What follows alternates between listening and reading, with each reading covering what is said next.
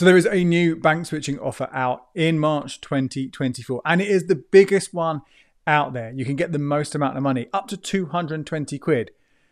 But it's also, I think, possibly one of the worst offers I've ever seen in terms of the things you need to do to get the cash. It's from HSBC. I'll take you through all the stages, and I also want to touch a little bit as well on what I think this could mean for other switching offers later this year.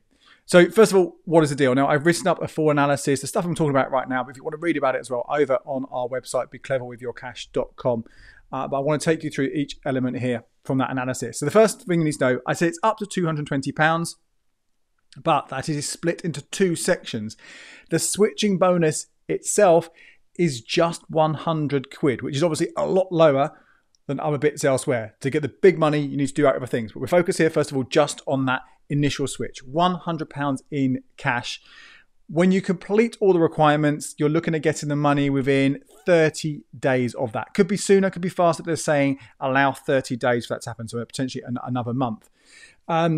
This offer also is not open to existing customers. There are some exclusions for some ex-customers that you might be eligible for, but we'll come back to that later on. But again, sadly, if you already have an HSBC or for that matter a First Direct account, you won't be able to get it. So how do you get this initial £100? Well, like I said, there is a lot you need to do. You have to open up a new HSBC Advance or HSBC Premier account. I'm going to focus here just on the Advance account because that's the standard one, the free one that most people will hopefully have a chance of getting. It can sometimes be when the offers have run in the past. I see over on our Facebook community. If you're not a member, do join us. becleverwithyourcash.com/community is the short URL. People are sort of saying they get rejected for this more than they do for any other account. So it's not necessarily the easiest one to get compared to other bank accounts. But out of the two HSBC offers, accounts, the HSBC Advance is more likely to get. The Premier one requires you to have quite a high salary and to pay it in, all sorts of things with HSBC itself. So, look into it if you are a high earner with lots of money. But for most of us, the Advance is the one to go for here. Once you've opened up that new account, the first thing you need to do is pay £1,500 into that account within the first 60 days. It can be in one or more deposits. It doesn't have to be one big chunk. You can do smaller amounts if you wish. And it doesn't have to stay there either. It just has to go into the account. So if you want, you can take it back out afterwards. There's no requirement, as we saw with the recent NatWest Switch offer, for it to stay in for 24 hours. It doesn't say that at all. But although, why not leave it for a day and take it out if you want to, but there's no requirement for that. You also have to switch. The switch must, as you expect with these offers, but this one must have either 2 direct debits or 2 standing orders already on the old account. You can't set these up on the HSBC Advance account itself. They have to be from the old bank you are switching for.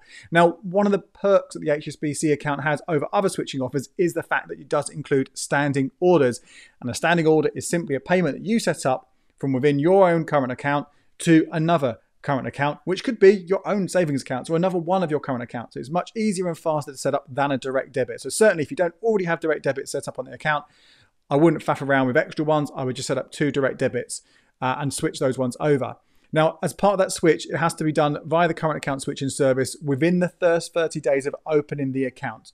Okay, and this will mean the old account will close as part of that switch. Okay, so it's a full switch. When you do that, you tick that box. That is really, really, really important. And that old account must be from a different bank. Again, this is not open to existing customers. You have to open up a new HSBC account to get this. But sometimes I always get these questions, can I switch from an HSBC account? Well, you can't, okay? It has to be a separate, different bank. Then these are the extra bits. That's the kind of things you always would have had with these switching offers with HSBC, give or take over the years. We've got some extra things now, which are, I think, a bit of a faff, possibly too much of a faff. It certainly would put me off doing it. You have to open up an online bonus saver with HSBC and add in £50 again within the first 60 days. Now, this is a savings account that they offer. The rates are not top of the table right now, so I wouldn't be thinking about this as a good place for your savings. I would be looking at better paying accounts elsewhere. Now, myself and the team, we update on a daily basis, twice a day, becleverwithyourcash.com/savings. That's where our best buy tables are. So have a look and see what's going on, or look out for the monthly updates we do here on the channel and on the podcast, which will kind of, again, take you through those top picks. But I certainly wouldn't think about using this as mainly for my savings, but you have to add 50 quid in. It doesn't have to stay there. You can take it out. Now, if you do take the money out, the interest rate does drop. But as we've established, it's not a great one for savings anyway. So it's just a bit of an extra faff. But this is the worst bit. New thing, spend with the HSBC debit card 20 times in the first 60 days. 20 times. Now, if you are using it as your main account, and this is, we'll come to later, what HSBC are trying to get you to do, that's not probably, might be a problem. 20 times, how often do you actually buy things in person? Could be online as well, that's fine. Spending on online is fine, doesn't have to be in person. But yeah, 20 times in the first 60 days in order to sort of, again, be part of the requirements. Now, we'll come back to in a second a bit of a hack around this if you don't want to use it for everyday spending and you'd rather use a cashback card, but you have to do this. You also have to open the HSBC app in the first 60 days. Now, once you do all of this, so switch within 30 days, start the switch in 30 days, and then do all the other things within 60 days of opening the account, then 30 days after that, you'll get the money. So if you do all of these things straight away, the day that you open it, and you get that switch completing, the fastest technically is going to be 7 working days, so 9 days, although we've got Easter coming up, which might push that a little bit for some of you. Do all of those, then you might be able to get this payment within a month and a half. Maybe early. If they pay you earlier than the 30 days, even sooner. But obviously, you've got 60 days to do it. Doesn't mean you need to take 60 days. You can do all of it much, much sooner. Come back to that exclusion that I said about for previous customers. This has changed as well. So you could not get this offer if you have had an HSBC or First Direct current account on or since the 1st of January 2019. So 2 things have changed here from the last time this offer ran. It used to be 2020, so they put it back a year rather than put it forward, which we hope that happens lots of offers. It's gone back a year, so less people are going to be able to get it. But also, the First Direct thing used to be, oh, you can't have opened a First Direct account this time. No, you can't have had one. And this is going back all that time. So even if you've closed the card, it had to have been before the 1st of January 2019. So again, that will rule out a number of people. So really what they're doing here, as you can see from this particular offer, is they're making it harder for you to get the cash, and they're making it really for people who aren't going to be, as so many of you are, who listen to my updates on these switching deals, just doing it in order to get the cash and then going to dance off when more comes along. So that is the main switching offer, £100. But I said it's up to 120, yeah? Where up to 220, sorry, where is that extra 120 quid coming from?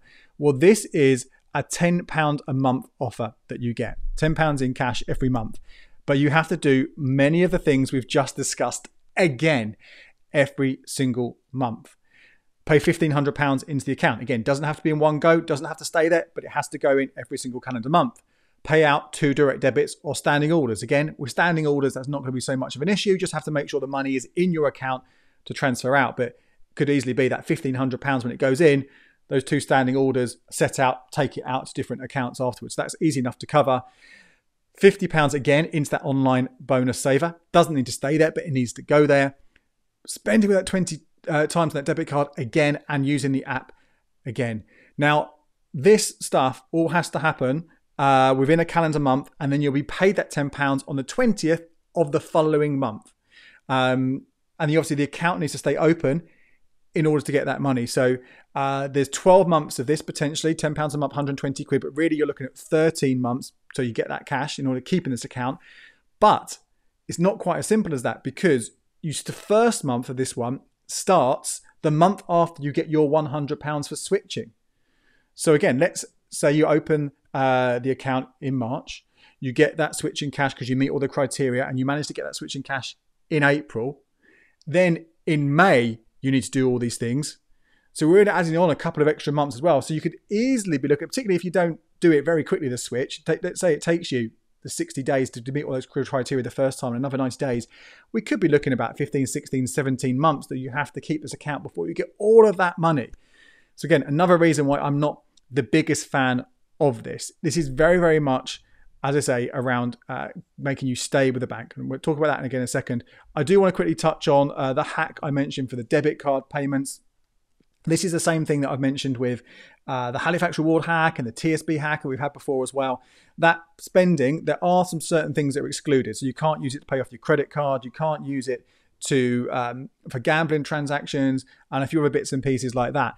However, you should be able to, it's not in the terms and conditions, it doesn't say you can't do it, to top up by the debit card, not a bank transfer, remember, but by the debit card to top up accounts like Revolut, Monzo, Chip, other kind of savings accounts where they allow you to add money with a debit card. And the beauty of doing this is you are not going to be spending money for the sake of it. You're not missing out on cash back via other cards. You're literally moving your own money, which you can transfer back to yourself.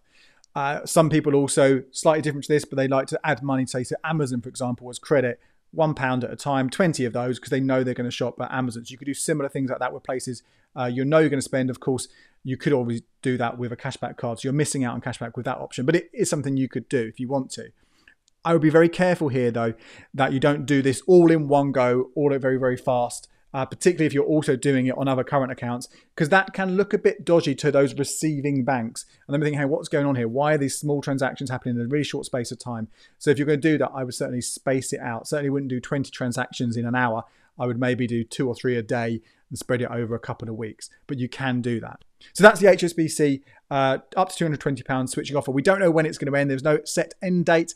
But you never know. It could be lasting a couple of weeks, could last 3 or 4 months. I'll obviously, when we have news, if I have news of when it's going to close before it does, I will give you that update later on.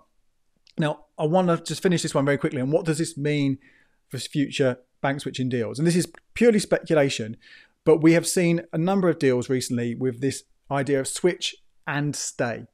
The TSB and Cooperative Bank offers at the end of last year, and now this one from HSBC, making it harder for you to get the money and requiring you to stay with them for a prolonged amount of time in order to do it.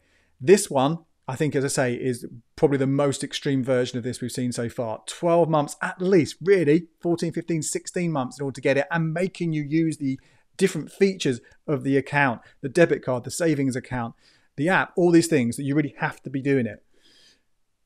I wonder whether this might be something we see more of this year, because a lot of you guys know this kind of switch thing has been really, really lucrative and has been fantastic for so many of us.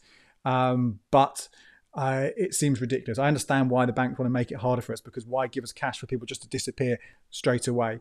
So be warned, this could be a sign that more banks start to follow this. And remember, First Direct haven't had a switching offer for a few months now. They are part of HSBC, so they may well choose to do something similar when that offer returns. I'll obviously let you know if there is anything to share there. Last thing to talk about here is very quickly alternatives to this offer right now. I have got obviously content already. I've spoken to you guys already about the £200 offer from NatWest, the £175 offer from Lloyds Bank. The Lloyds Bank one is due to finish very, very soon in late March. The NatWest one we don't know about, but I would definitely look at those ones before this one from HSBC if you're eligible. And I would also want to sort of touch something here. I mentioned that HSBC and First Direct are part of the same banking group. We've already seen that you can't have this switching offer if you've already got a First Direct account. The same rules will apply when First Direct come back with their offer. If it is far more simple than this, if it isn't as complicated, then I would be tempted, even if it pays less. £175 has been the general going rate for First Direct switching deals for the last year or so. I would rather take less money and just get the cash and also have access to First Direct's 7% paying regular saver than dance through all those hoops. So what I'm broadly saying is you've got the information about the HSBC switching offer. It is a lot of money if you can be bothered with all of that. Personally, I would look at alternative different banks, or even hold off and wait and see First Direct come along and go for that one instead. More information about this and all other bank switching deals over at becleverwithyourcash.com/banks. And you can check out these videos here for those other switching deals.